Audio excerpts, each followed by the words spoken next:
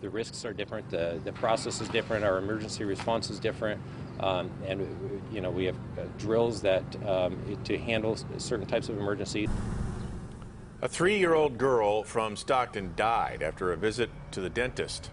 Her mom says she was just feet away in the waiting room. And now several questions are being raised as exactly what happened here. CBS 13's Carlos Correa is in Stockton for us with more on this developing story. Stockton police say it doesn't appear it's a criminal case, but there is an open investigation.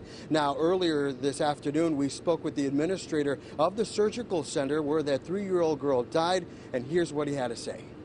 David Thompson, the administrator at Children's Dental Surgery Center, says the incident happened on Monday. The 3-year-old patient from Stockton was brought here as a referral. An ambulance was later called and she was taken to St. Joseph's Medical Center where she later died. Thompson could not comment on the case or if this little girl had a previous condition. During a typical procedure, we're told there are at least 5 people in the room. A dentist, someone to administer anesthesia, 2 assistants, and a floating nurse.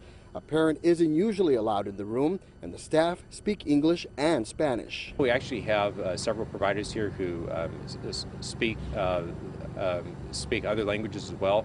We also have translation services available too. We have a lot of people with who speak other languages that come into our center, and we do address it. And we also spoke to the coroner's office, who say there is an autopsy being conducted, and we won't know the results of those for the next couple of weeks. Back to you. So sad. All right, Carlos, thanks so much for that.